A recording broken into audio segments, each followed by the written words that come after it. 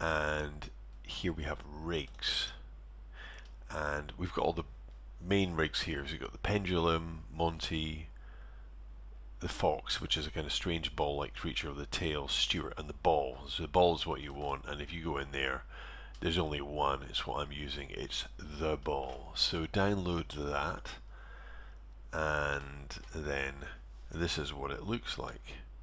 So I'll just press 6 so I can see the texture on it. Yeah, the ball. Right. So we've got our settings all sussed up, so all seems to be working. The next thing that you want to do is you want to set a project. Okay, so you're gonna go project, because you want it all saved and nice and neat and all in the same place. Okay, so I'm going to set a project. Oh, sorry, before I set a project, there we go, I need to make a new project. There we go. Very basic thing. So new project. So I'm going to call it bouncing. Sorry, not in the scenes folder. Up here where it says current project Playblast, I'll call it bounce new. There we go. Press on new. Bouncing ball. Okay, bouncing ball. Nice and straightforward. This is where it's saving it presently on my desktop, which I don't really want. I'll call bouncing ball new because I've done this a few times. I'm going to save it somewhere else. I'm going to put it on my G drive. Yeah, so I'll put it in bouncing ball new. Yeah. So on the G drive, right? So I'll accept that. And then it's going to make all the folders and the directories, as you know probably. I will set the project, so back down to the project before I went to the project window. Now I'm going to set project. Now I'll go to my G drive, G, and date modified. I should find bouncing ball. There we go, bouncing ball new. And if I click on that, of course, it has all the file folders. Maya's made them for me. So yeah, I'm going to go down to bouncing ball new, click on that, and set. So that's as good to go. Now, so I've got the ball, and now I'm going to bring in I'm going to make some geometry for this to work on. So first things first, I'll create a plane. Sorry, I'll do that again. Create. So oh, by the way, we're in the animation tab for this, yeah, the animation tab as opposed to the modeling or rigging. So make sure in your animation tag, that way you're going to have the same buttons as me at the top. Okay, so create, first thing we'll do is create a plane. So create polygons primitives plane. Okay, and I'm just going to click on the scale tool and I'll crack that up. I'm going to zoom out a little bit in this. How big? Maybe this? That'll do. Yeah?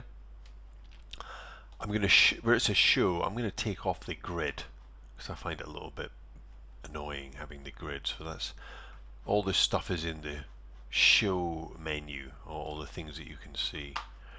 And now I'm going to make something for this ball to slide off. So I'll go create polygons primitives again, and this time I'm going to bring in a cube. Now you can see the cube in the side window. I'll move the cube over like this. I'm going to scale up the cube a little bit, like that, maybe a bit more, maybe like that. That'll do. And then I'm going to move the cube over here. By pressing the space bar, I'm just going to make this window a bit bigger. So I've got the, and I can always go back, of course, by pressing the space bar. I mean, you probably are aware of all this stuff. And now, by pressing, I'm going to just alter the shape of the cube slightly. I'm going to press F8 on my keyboard. If I press F8, it makes this component mode. And then what I'm going to do is I'm simply going to select these two points at the bottom. And you see here we've got all these little magnets.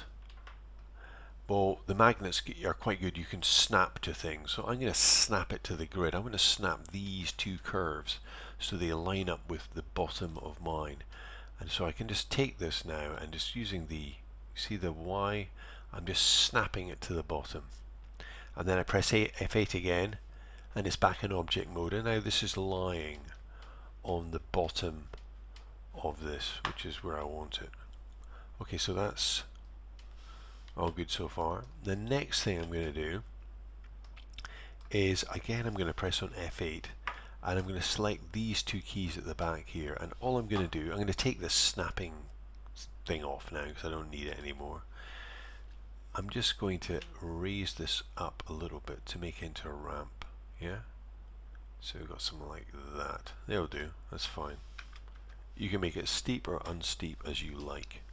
Right, so I've got the ramp and I've got the ball, and it looks like we're almost good to go. Right, now what I'm going to do now is, the way I'm going to work this is I'm going to do this a little bit. I'm going to do sections at a time because I think that makes it easier. So first of all, I'm going to press on F5 just to make it grayscale again, because initially I'm not going to animate the rotations. So I'm just going to animate the translations of the ball. And in doing so, the pattern won't be a distraction, because, you know, if the pattern's there, the ball will just look like it's sliding initially. And this way, we don't know if it's sliding, it can look like it's turning. So the first thing to do, once you've pressed on 5 to get it grayscale, is I'm going to take the ball. Now I'm just going to show you, going a little bit more closely to how this is rigged. You have this control here. Maybe I'll do it in this window. It's probably a bit easier. You can see it better. This window, this control in the middle, is essentially the main control.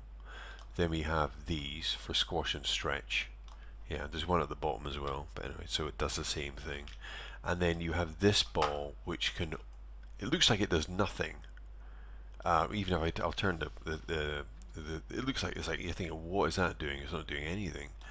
But it actually orientates the squash and stretch on the ball, which is quite handy, you know. So if I want to, if I was to pull it here, just one thing, have you noticed that these arrows are just pointing up and down? One thing you're going to end up doing a lot in Maya is changing it from object to world when you're using the manipulators. Like now this manipulator is set in world, so it's always going to point up. But if I go here and double click on this manipulator, the move tool, and change it from world to object, now if I pull on the Y, it's actually pulling in the direction that this control is orientated in. So the stretch will be along this axis. Yeah, so something to bear in mind. Anyway, so I'll put it back to the way it was. Right, now, and I'll press F5 to make it grayscale again. Okay, so the first thing we're going to do is we're going to take the ball using the main control, and we're going to put it at the top of this slope like that. So make it look like it's about there. Okay, and also in terms of frames, I've got myself 200 just now, so I'll leave it at 200. That should be enough. Yeah, 200 frames.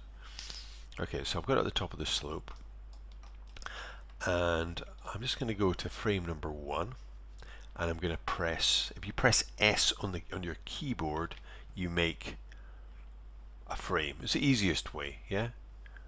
You can also go key, set key, but it all involves more effort. Just pressing S is very, very straightforward. And another thing I'm going to have turned on is this button here. If you look at the far right bottom of your key, you see there's a kind of, I don't know how you describe that, kind of circle with something happening in it. If you press that on, it goes red. It means it's an auto key function. I find this quite handy because it means that, I mean, it has its disadvantages. Sometimes it keys when you don't want it to, just because you move something. But overall it's pretty good. It means you don't have to keep on pressing S all the time. So I'm going to move to, say, frame, I don't know, we'll see what this looks like. How long is this going to take to roll down? About a second? So let's say about a second. So let's see, if it's a second, it'll be 24 frames. So let's say it's a second. And then I'm going to go to the bit just before it comes off, essentially. So you see it's already made a key. Just before it comes off here. And maybe a bit more there. Now,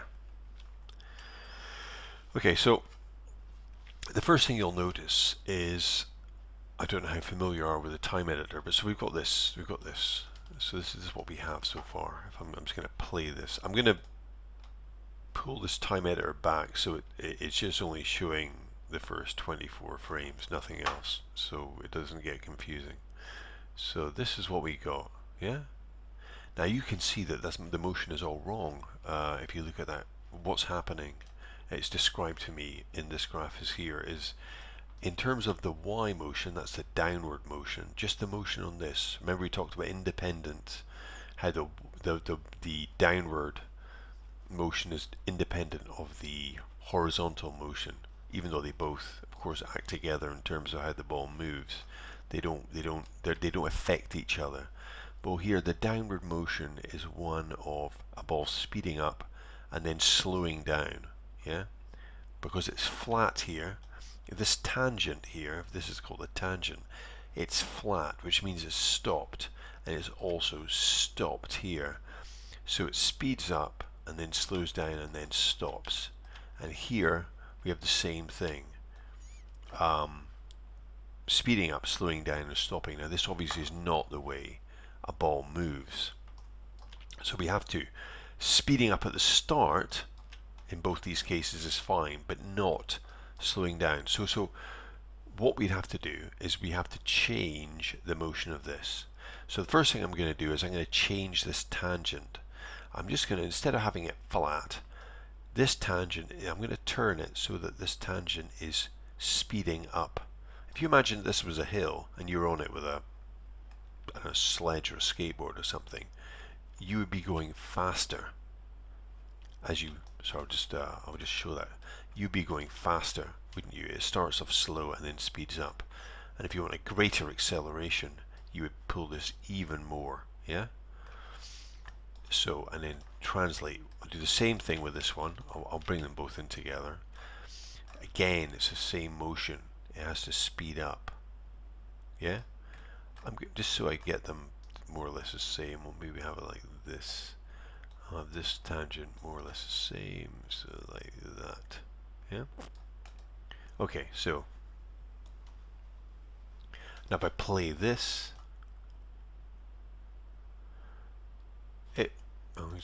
what I'm going to do is I'm going to take off the NURBS curves. I can see the ball's floating slightly, but you can see that the actual motion of the ball seems to make more sense. Okay, so it's touching here and it's touching there and it's floating in the middle. Well, one tool that Maya has that's incredibly useful, it's just you start here, is if you go into visualize.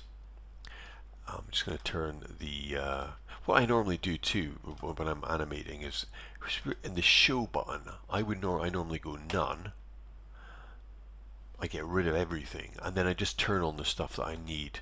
So in my case it's going to be polygon,